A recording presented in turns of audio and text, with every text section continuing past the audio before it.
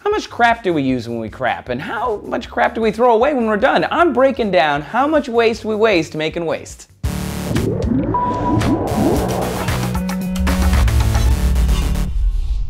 Howdy folks, Trace here laying out the numbers for D-News. Venezuela is having a toilet paper shortage right now. That sounds horrible. With no toilet paper, we'd have to use the phone book or something because, really, I don't know what to do with that thing these days. They just keep sending them to my house. But anyway, I started thinking, how much TP does it take to satisfy all of us? Well, the pulp from one eucalyptus tree can make up to 1,000 rolls of the precious paper, with the average American using 23.6 rolls per year. In an average year, all 319 million Americans wipe with 7,528,400,000 rolls, or 7,528,400 eucalyptus trees. If you were to plant all of those trees 7 feet apart, you'd end up with a hedgerow of eucalyptus that would run uninterrupted from the beaches of Portugal to Singapore and Southeast Asia. Whoa.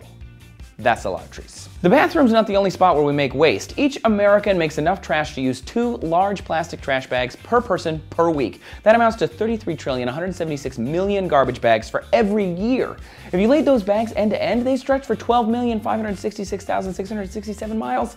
That is enough to go to the moon and back 52 times. And that is just the bags, not even the trash. Americans generate 4.4 pounds of trash per day per person. Overall, we're generating 250 million tons of garbage a year. Most of that garbage is packaging, with 30% being cardboard and paper. That stuff can be recycled, and another 30% being yard trimmings and food scraps. Why do we throw so much away that can be composted and recycled? This is ridiculous. A lot of it has to do with our obsession with cleanliness. Americans love to kill germs, but germs are just bacteria. Stop calling them germs. Bacteria aren't all bad. Without them, the waste we throw away wouldn't decompose and we would be stuck with it forever. Instead, our toilets empty into septic systems or wastewater plants where bacteria produce enzymes to break it down. Think about it this way. Every plastic bag ever created is still on Earth because bacteria can't break it down. Of course, it also could be under my kitchen sink because, you guys, I don't know what to do with them. I just keep shoving them under there. There's so many. So how can we limit our waste? Well, we can use low-flow toilets that have 2 settings, one for liquid and one for solid waste. We don't need to grab a dozen sheets of toilet paper every time we wipe just to wad it up. The recommended number, 3 to 4 sheets. Pull it and fold it.